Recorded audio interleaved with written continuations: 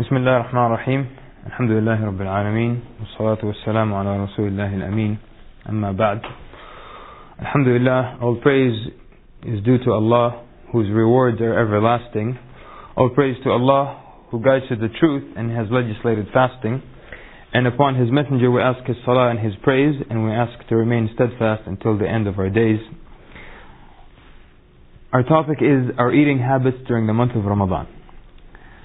And the first thing is that if you ask people what are the benefits of fasting, or if you ask them what is fasting about, the first response you'll get is during fasting there is no eating and no drinking from sunup until sundown.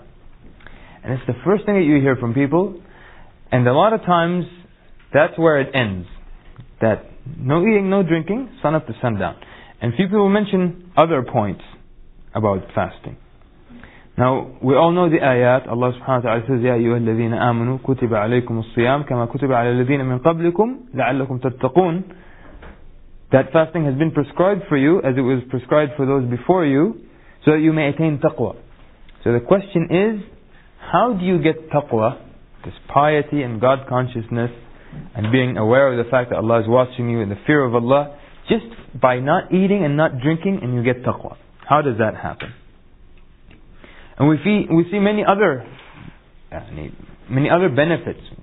The Prophet ﷺ said, "As-siyamu junnah," that Sawm, fasting, is a shield from the hellfire.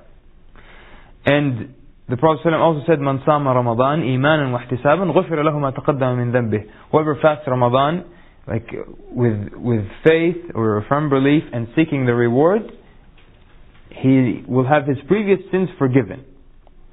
So how does all this great benefit come from just staying away from eating and drinking? What happens if someone during the day in Ramadan genuinely forgets and they drink and they eat? What happens? What's the ruling here? They can keep fasting because it's a gift from Allah Azza wa Jal. So they forget during the day in Ramadan, they eat and they drink, and then suddenly they remember. One of our Imams was invited to an all-you-can-eat and he forgot he was fasting. So he was absolutely full, and then he remembered that he was fasting. So you can eat and drink by mistake, and your fasting is still valid.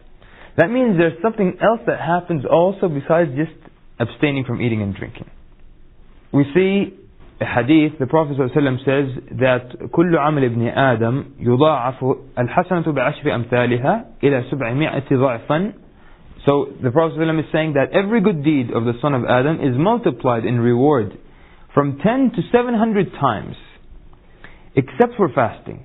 Allah subhanahu wa ta'ala says, إِلَّا الصَّوْمُ فَإِنَّهُ لِي وَأَنَا أَجْزِي بِهِ. That except for fasting, for it is for me, and I will grant a reward for it.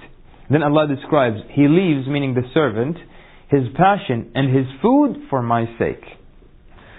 So that means we put the food and the drink aside for the sake of Allah subhanahu wa ta'ala, and so that we can also free ourselves to worship Allah subhanahu wa ta'ala. Now, most people, as we said, most people just worry about what goes inside their mouth, and they're not worried about what comes out of their mouth.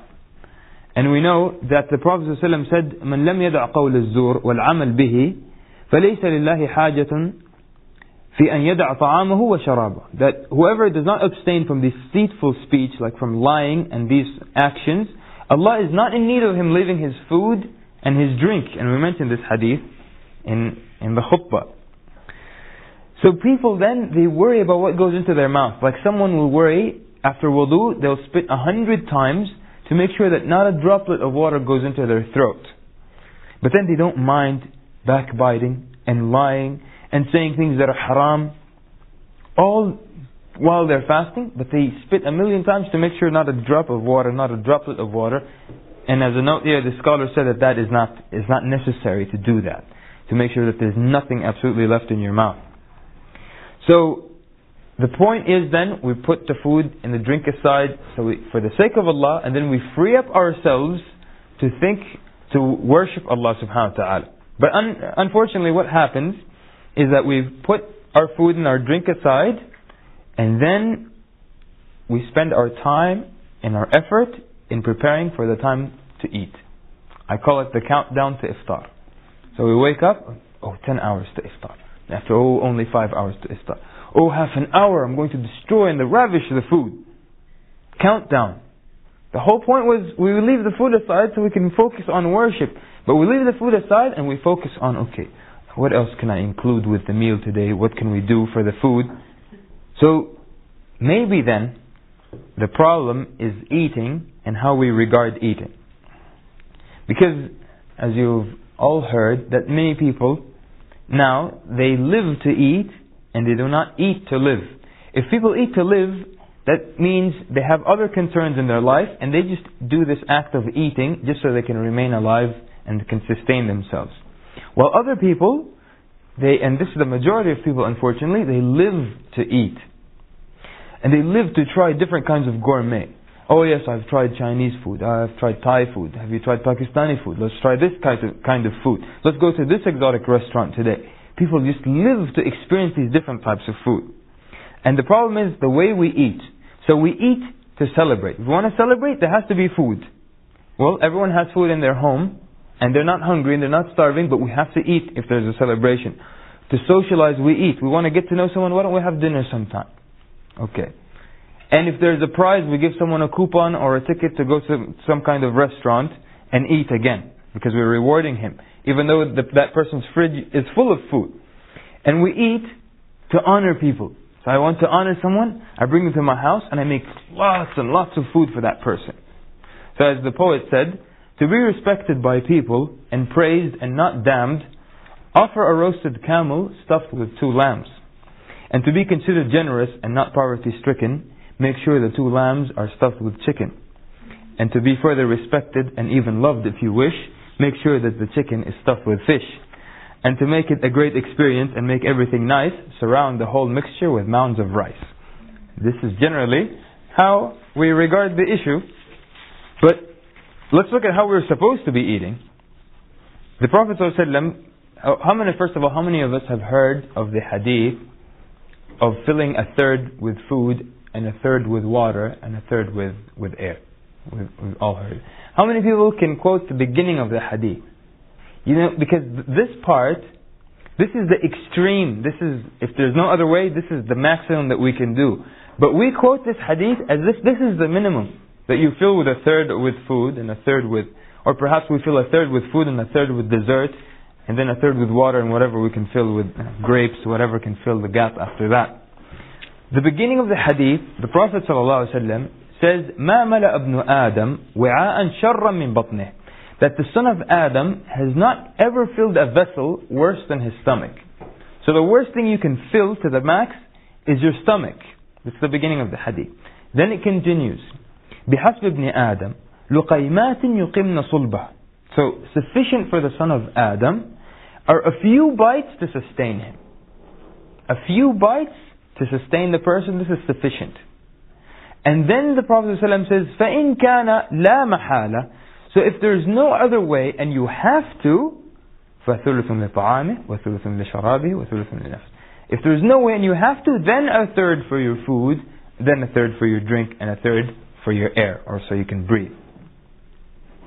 So this is how it's supposed to be. This is the maximum that you're allowed. If there's no other way and you have to do it, then you fill a third. But the way we look at it, it's the minimum. The minimum is, mashallah, the brother, mashallah, he follows the hadith, he fills only a third of his stomach. But no, this is the maximum that you're allowed. So now the minimum, of course, is the maximum, and the maximum is when we're an inch away from exploding, and that's how it has become. And most people can't stop if they're not full to the brim. And you find them dissatisfied and their faces are sour. I didn't get full all the way, I still have this much left. And they're looking frantically, searching for something to stuff that little gap so they have no way to breathe after that. So because of this, it's important for us to see the relationship between eating and worship and obedience to Allah subhanahu wa ta'ala. You'll be surprised that you find a link between eating and patience and obedience and worship and memory and knowledge and iman. One of the wise men that I met, he was telling me that one of the ways he finds if people, he recognizes if someone is patient or impatient, he says when people sit to dine or to eat, and then they're waiting for other people to show up. He says, I know the person who is impatient because he can't wait for everyone to show up. So he starts to break a little bit off a piece of bread. Then he starts to find some kind of sauce he can dip that bread in and put it in their mouth. Or maybe grab a few raisins from the mountain of rice, because they don't have this patience. So they start nibbling before people show up. And this is one of the things in fasting, we learn this kind of patience. And we're going to get into that inshallah. And it teaches us also the fasting. When we don't eat during the days and we're fasting, teaches us obedience of Allah. And we'll get into how it facilitates worship. The early Muslims used to say, al-bitna, that which goes into the stomach, al-bitna tudhibu al-fitna.